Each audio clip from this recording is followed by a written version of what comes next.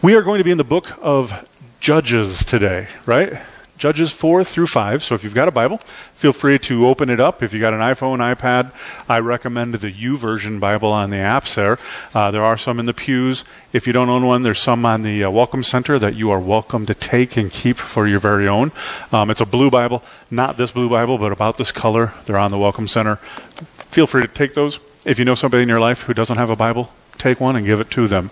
I have more. I will continue to replenish the supply. They're like magic Bibles. When they disappear, I make more reappear. Just like that. Okay? So we want to be a blessing. Want to make sure everybody has an opportunity to have their own Bible. But we're going to be in Judges 4 and 5 for the duration of the morning. I'll reference a few other places, but that's where we're going to pretty much hang out for this morning. So we're going to be looking at the story of Deborah. Last week I started a sermon series. We're going to be looking at some just extraordinary women of faith in the Bible. And we started with that last week, and we're going to continue this on through, give or take, Labor Day weekend in September. So I'm excited to preach this, and I think it's a great message, and I think there's some tremendously wonderful life application from this story to our own practice of life. Now, if you're a movie-going sort, you may remember, this is an older movie now. I was thinking about it the other day. And there was a movie, I want to say 20 years ago. That doesn't sound like it was that long ago, but it seems like it was a long time ago. But it was a movie called Courage Under Fire. Does anybody remember the movie? It was Meg Ryan and Denzel Washington. She was a helicopter pilot. You remember that? Anyone? Just me? Okay, well, I'll tell you about it. So that's what I get to do. Anyhow, so Meg Ryan is this helicopter pilot who was killed, shot down while she was trying to rescue a group of soldiers. Now, Denzel Washington plays an investigator whose responsibility is to determine whether or not the character played by Meg Ryan deserves to receive posthumously the Medal of Honor. And then the movie, as you watch it, has all sorts of different twists. It's a very interesting movie. And come to find out, as he digs and does the background work and as he studies her heroicism, that she was truly worthy of this Medal of Honor, which at the end of the movie, I'm going to give you a spoiler because it's 20 years old. The end of the movie, the Medal of Honor is presented to her daughter. And it's a very touching scene in the movie. As we study Deborah, it brings to mind this same idea, this idea of courage under fire. But before we dig into her story specifically, let me kind of set the backdrop for you so you understand what's going on. Throughout the story of the Old Testament, God's people seem to go through a cycle. If you're in Bible study with me, you'll hear me reference this pretty frequently. And this was especially true at the time of Judges. After Joshua died, right, Joshua took over from Moses, and then after Joshua dies, the Israelites, they really are kind of just floating. They don't have a solid leader. They begin to lose their way, and they just kind of begin to drift. I mean, Moses was a strong leader. Moses didn't want to be a leader, but Moses was a strong leader. Joshua was selected, and Joshua was raised up. And you know Joshua, don't fear. God keeps telling Joshua, don't be afraid, right? And Joshua leads very well. And then he dies, and they're just kind of a ship without a rudder. And they just kind of begin to lose direction as a nation, Israel does, in their faith. And in Judges 2:11, it describes what was happening. It says, "Then the sons of Israel did evil in the sight of the Lord, and they served the Baals," or they served the false gods of the people living in the Promised Land. And this cycle is once again illuminated for us then in Judges chapter 4 as well. Israel, you see, they'd been delivered from their enemies. There was peace in the land. Everything seemed to be going well. But then what happens time and time again in Israel is when things are going well, they forget all about God, right? And they begin to turn to other gods. They begin to turn to idols. And in Judges 4, 1 through 3, it says, "Then the sons of Israel again did evil in the sights of the Lord, after Ehud had died." See, Ehud was their leader, and as long as Ehud was alive, he was able to lead the people and get them to obey and worship the Lord. But as soon as he dies, the people begin to immediately compromise with worldly things and immoral lifestyles, and they begin to partner and join in with their neighbors, something that God had strictly forbidden, in worship and in other things. And so this new generation comes, and soon they begin to intermarry with unbelievers, which again was prohibited by God. And they begin, as they intermarry and intermingle, and they start to take on the surrounding cultures, they begin to fall into immoral ways and lawless ways of the surrounding world. Verses 2 through 3 in Judges 4 there it continues on and says, what God did as a result of this, and the Lord sold them into the hands of Jabin, the king of Canaan, who reigned in Hazor. And there won't be a test on this later, so don't worry. So he reigned in Hazor, and the commander of his army was Sisera, who lived in Harosheth Haggim. And the sons of Israel, they cried out to the Lord, for he had 900 iron chariots. And he oppressed the sons of Israel severely for 20 years. You see, God was basically left with no choice but to either chastise or punish his people, to discipline them. We as parents understand this, right? If you're a parent, you understand there's times where you have to take corrective action in your child so that whatever the behavior is, it won't get worse, right? We've all been there as parents, except for maybe Jesus' mom and dad. Other than that, the rest of us, we've had to do this, right? Where our kids aren't perfect, and we have to say, all right, there's a punishment, there's a consequence, you've done this, now this is going to happen. And this is the place where we find in the story God is at. He had to awaken them. He had to arouse their passion for him again so that they would repent and they would turn away from evil before they destroyed themselves completely. Well, how does God do this frequently in the Old Testament? Well, the primary way he does this is whenever the Israelites turned away from God, whenever they began to cease worshiping him and began to serve other false gods, they would lose God's protection. And he would allow one of the neighboring foreign nations to come in and conquer them. And that was never a good thing for the people of Israel. To put it in the New Testament terminology, they were reaping what they were sowing, right? The Israelites had chosen the ways of the world, and consequently, they were reaping the ways of the world. Now, during this particular time, the man that God used to conquer the Israelites, as I mentioned, was a man by the name of Jabin. He was the king of Canaan. He subjected Israel under his rule. He oppressed them, it says, for 20 long years. So, as is often the case in the Old Testament, the Israelites were a little bit slow to figure out that they were the problem. It took them 20 years to figure out. Why 20 years? Well, 20 years is a generation. It took an entire generation before somebody went, hold on a second, this isn't the way it's supposed to be, right? And he had subjected them for 20 years. What we sow, we reap. If we sow evil, we reap evil. And then as a result of that, God disciplines us. And he will turn us over to our desires if that's what we want. He will let us pursue foolishly our lusts, our immoralities. He'll let us become slaves to sin. But then he brings discipline.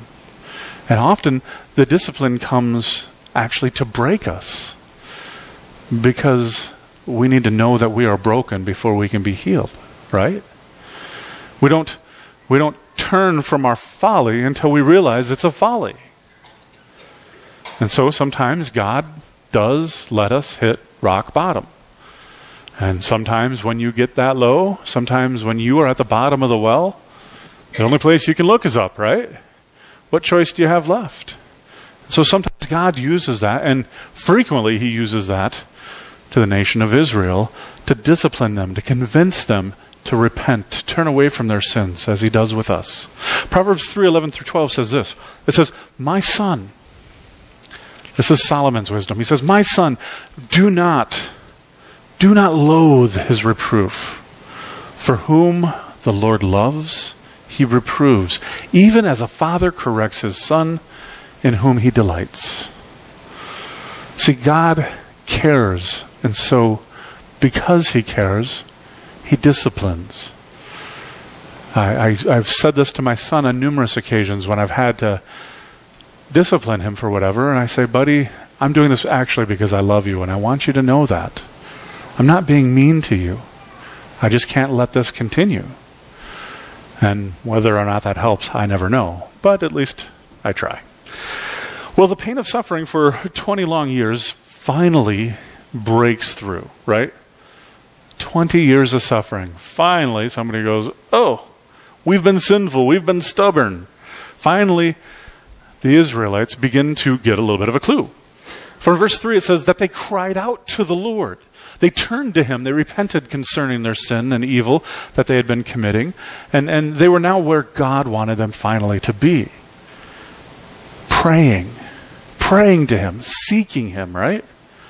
Longing for the return of his presence in their lives. Longing for God to guide them once again. This discipline that God had brought them finally had worked its purpose. The Israelites were once again now finally focusing on the Lord, right? They were in captivity. They were finally looking to God again instead of the surrounding world. When we turn away from our sin, when we face the Lord, when we cry out to him for help, God hears us and God helps us when we repent of those sins. See, the power of sin, the problem we have, the difficulty, the suffering, the brokenness of our lives can be overcome by the power of God. And so this leads us into our introduction here into Deborah, the woman who showed tremendous courage under fire. Verse 4 says this. It says, now Deborah, a prophetess, the wife of Lapidoth, was judging Israel at that time. Why do you think God uses Deborah? You ever ask that question? My suspicion is that it very likely could be that she was the only one who was really listening to God at this time.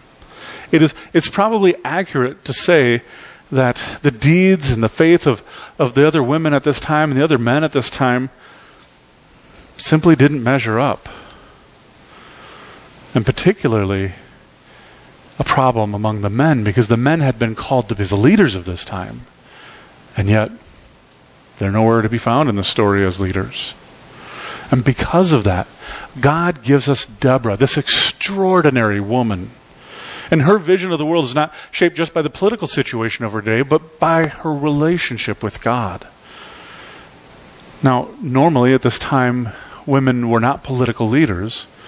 She stands out as an exceptional exception to that. Deborah was exactly what Israel needed. A woman who heard from God and believed in him and believed what he said would come true. And so God had asked her to do this at great cost to herself personally, and she acts in faith. She's brave. She's intelligent. She's trustworthy. She's confident of God's word and of his presence in her life, in the life of Israel. And so she rules Israel from sitting underneath a palm tree. Scripture tells us a palm tree that even bears her name. And you see, so as she's there judging, the Israelites will come to her. They come to her with their problems. They come to her with their disputes. That's where we get the name of the book of Judges from. But you need to understand she is so much more than just simply an arbitrator. She's a prophetess. She's one who acts between God and his people, letting his people know his will. If you study names in the Old Testament, and I mention this frequently, names are important.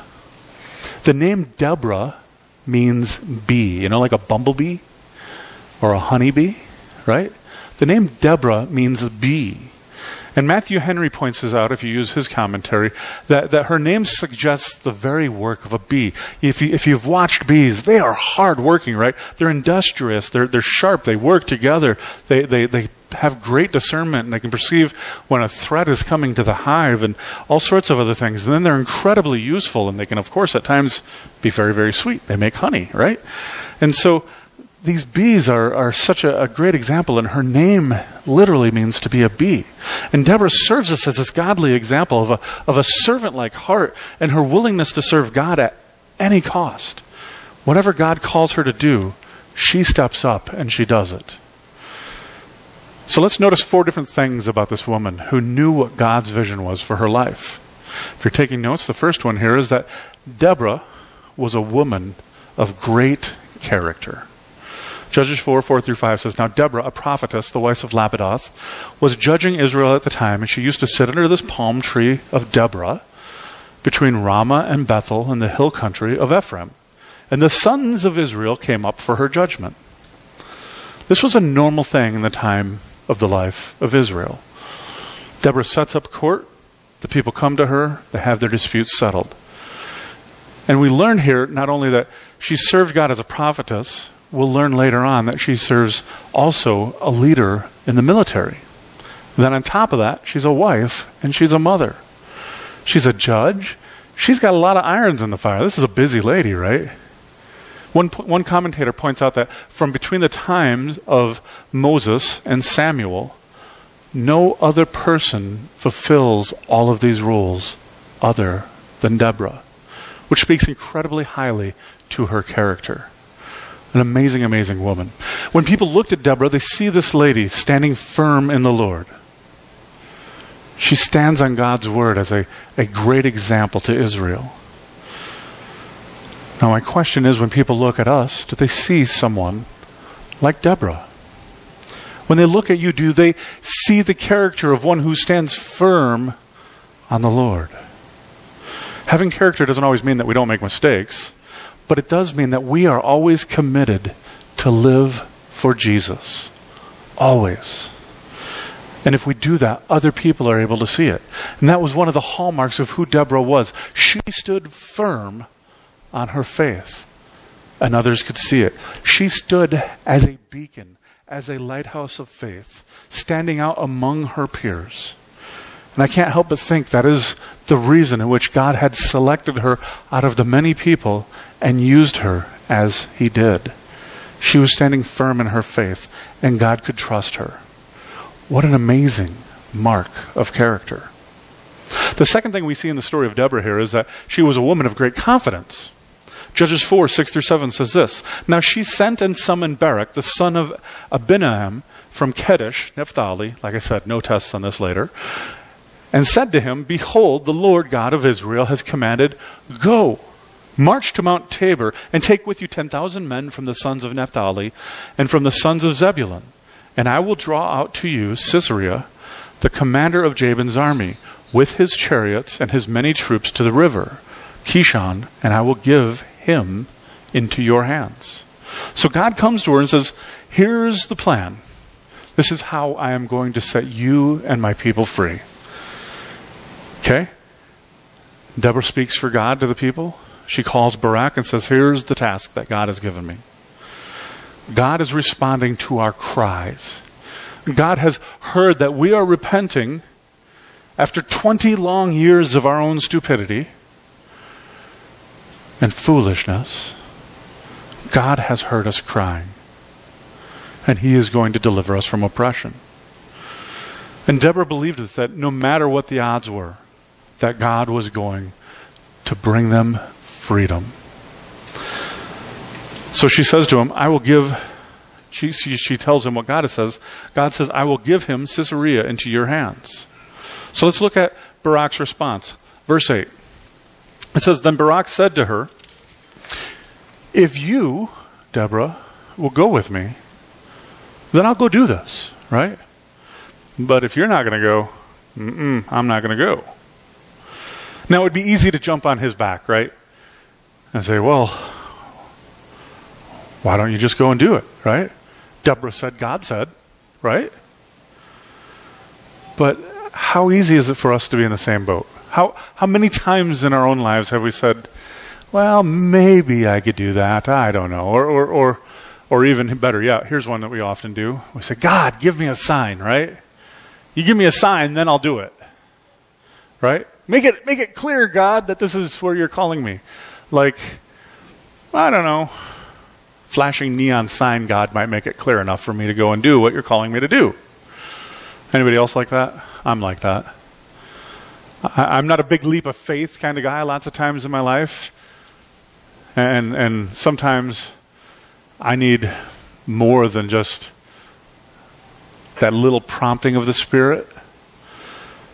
I need the spiritual 2x4 up against the side of the head.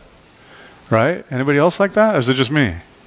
I'm a little slow there. I'll admit it. You can see my history. God working amazing things in my life, often despite me, and often despite my desire for him to show me great things so I know I'm going the right direction, right? It'd be so much easier following God if, you remember those commercials on TV where they would have that green path for investment? Right? So if God gave me this green path of spiritual enlightenment, and I just follow it. Wherever I follow this green path, then I know God's leading there, so I'm safe to go, right? But the truth of the matter is we don't get that. We don't get that sort of clarity. We don't get that sort of confidence. Occasionally, yeah, sure. I've had moments of clarity. I mean, I've had a couple where God just kind of went, boom, and he kicked the door open, and it was like, dummy, this is obvious. If you don't see it, you're going to miss out. I went, yes, Lord, I will go with you this way. More often than not, though, that's not how faith goes. And so we don't just want to jump on his back because at first Barak doesn't go, oh yeah, if you said God said, let's go do this. Let's go fight this war. I mean, they got us outnumbered like 4-1, and they got the bigger chariots, and they got the bigger guys, and they got the sharp knives, and we'll still take them anyhow, right? On paper, it would have been a suicide mission. But he says, well, Deborah, if you put some skin in the game, if you go, then I'll go. Then I know that God actually is calling us to go and do this. And so Deborah goes, well, okay, if that's how it's going to be, that's what we'll do. See, Barak is the leader of Israel as far as the military goes, but he's not willing to do this on his own. He's not willing to make that leap of faith on his own. But Deborah, once again, as I said, is this woman of great courage. And she says, all right, God has called us to it. We're going to do it. And off we go. On his own strength, Barak had every reason to believe they would fail. But what he was missing was something that Deborah had said to him earlier.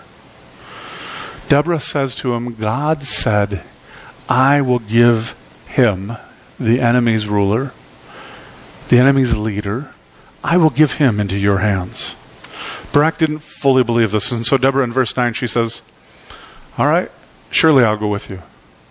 Nevertheless, the honor, because of this, shall not be yours on the journey that you are about to take. For the Lord will sell Caesarea into the hands of a woman. See, had he jumped out and said, all right, let's go, God says so, he would have gotten all the honor. He would have been this great leader, right? But he's got a little bit of doubt, a little weak in the knees. And so he misses out on a portion of God's blessing because of his doubt. And so Deborah once again proves her faith and her confidence in God by going along with Barak into this battle. And I love what Psalm 27-8 says, some boast in chariots and some boast in horses, but we will boast in the name of the Lord our God. They have bowed down and fallen, but we have risen and stood upright. Deborah had great character. She had great confidence. And third, Deborah was a woman of great courage, as I mentioned. The end of verse 9 says this, then Deborah arose and went with Barak to Kadesh. And not only that, but she also went with the 10,000 soldiers into battle, we see in verse 10. Then the news begins to spread that Caesarea's side, that this attack is coming from Israel. They begin to get word of it. And so let's pick it up in verse 14 where time had come for the Israelites to attack. Deborah says to Barak, she says, arise, for this is the day in which the Lord has given Caesarea into your hands. Behold, the Lord has gone out before you. So Barak went down from Mount Tabor with his 10,000 men following him. And it says, and this is important, see these words. It says, the Lord routed Sisera and all of his chariots and all of his army with the edge of his sword before Barak. He couldn't claim any of it. And Sisera alighted from his chariot. He jumped off of his chariot, right? And he fled away on foot. But it says, but Barak pursued the chariot and the army as far as Harosheth Hagoyim. And all of the army of Sisera fell by the edge of the sword, and not even one was left. The courage of Deborah stands as a dynamic example for us, for all women and men everywhere. I mean, just imagine trying to mobilize an army of basically unskilled, unarmed men. They had been conquered, remember? It wasn't like they could just call up the National Guard and say, yeah, let's get together and go start a war. No. For 20 long years, they had been subject to this other nation. And now they're saying, we're going to rise up against this mighty military, against these people who just smashed us 20 years ago. And not only that, they've got the latest technology, right? They've got 900 chariots of iron. Now, in this day and age, a chariot doesn't sound like a big deal. But imagine going to war and God calls you and me to go out and fight with hand to hand and with just rifles and pistols against a bunch of tanks, right? You stand there all day with a pistol, you're not going to do any damage to a tank. And that's kind of what these guys are being called to. This other army has an overwhelming advantage. But you see, there is no room in the service of God for being faint-hearted. There's no room for us to be fearful or unbelieving. If God calls us to it, He will be in it as we pursue it. God commands us to be courageous, to step out in faith, and to face the enemy with courage and with boldness, no matter whom or what the circumstances might be. And if God has helped us and promised that He will deliver us, we need to boldly go and confront that enemy. And so as Israel moved forward in faith with God, it says the battle, it was already won. Did you catch that in verse 15? King Jabin's army and Sisera were humiliated, demolished. There wasn't a man left standing. Sisera sees what's happening. He jumps off of his chariot. He starts running on foot, right?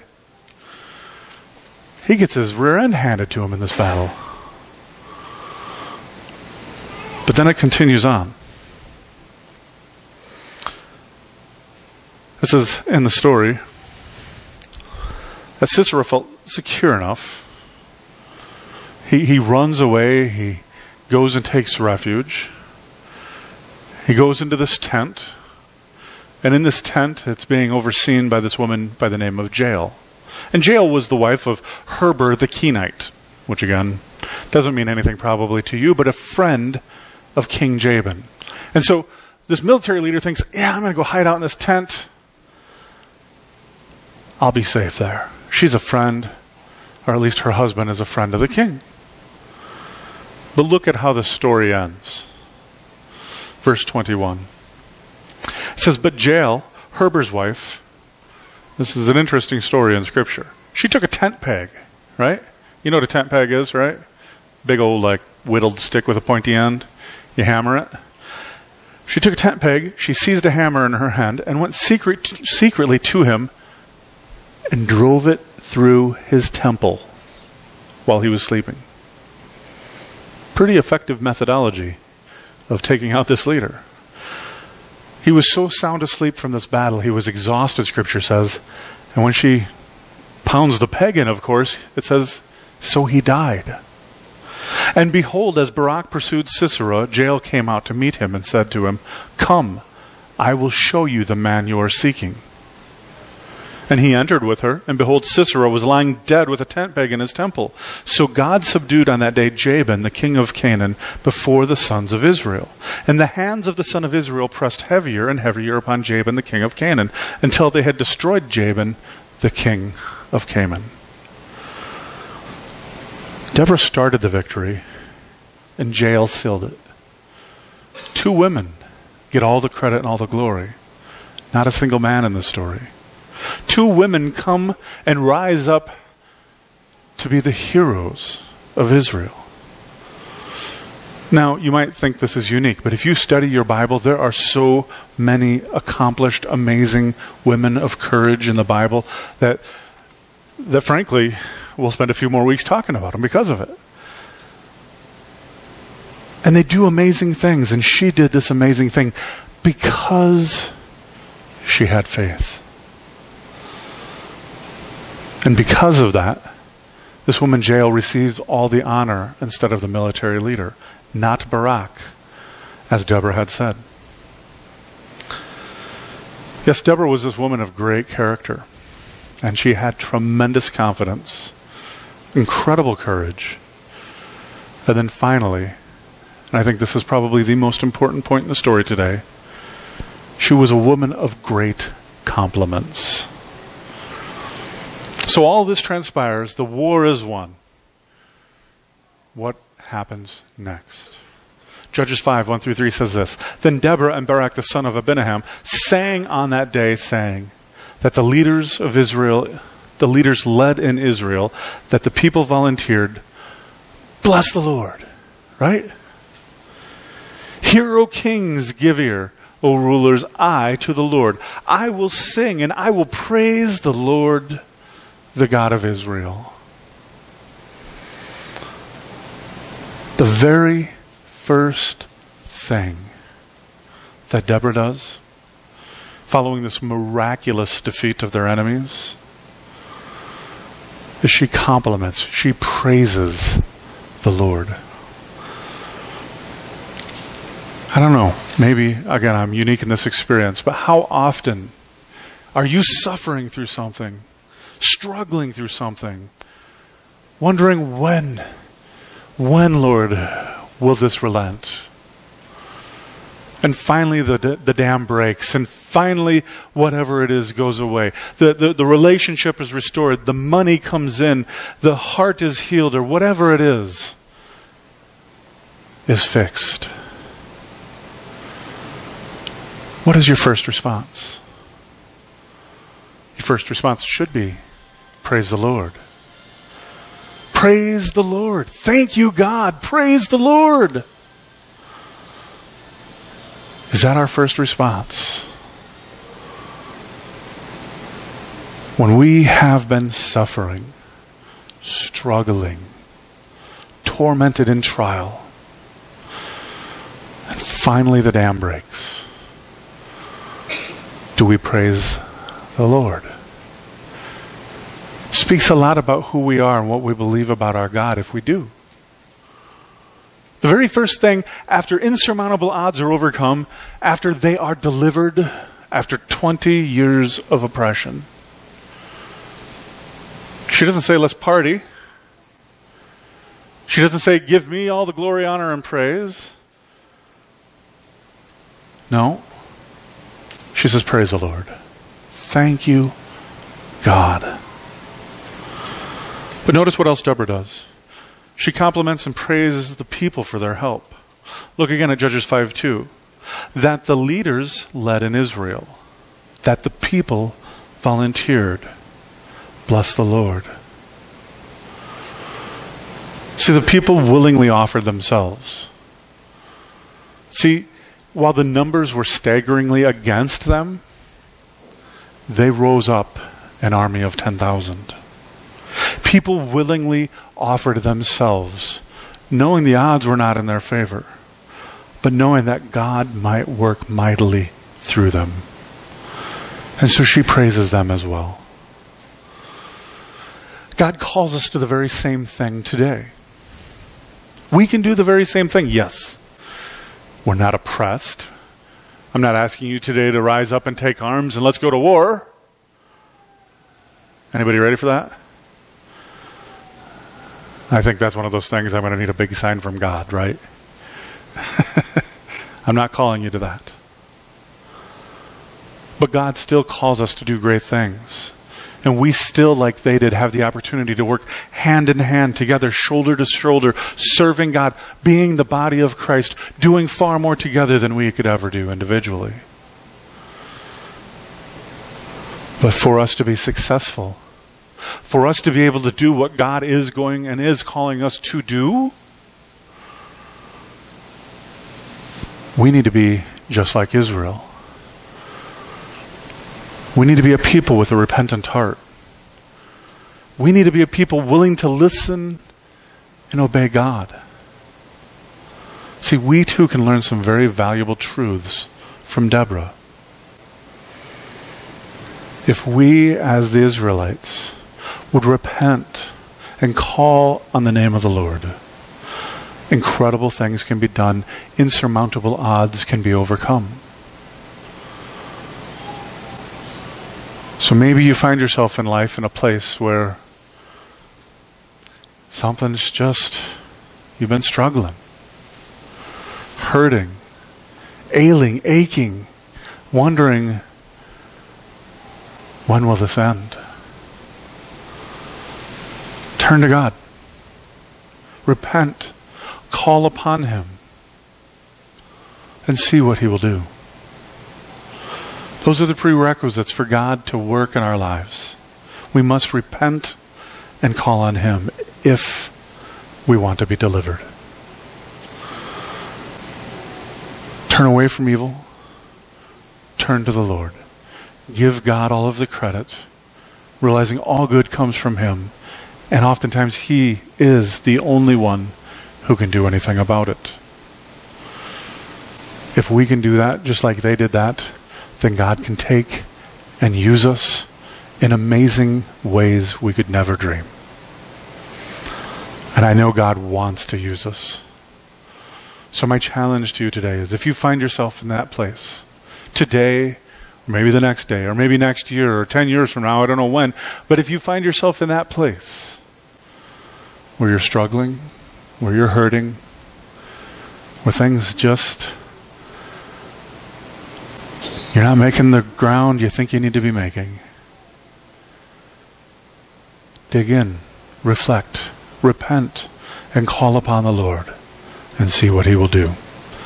Amen. Let's pray.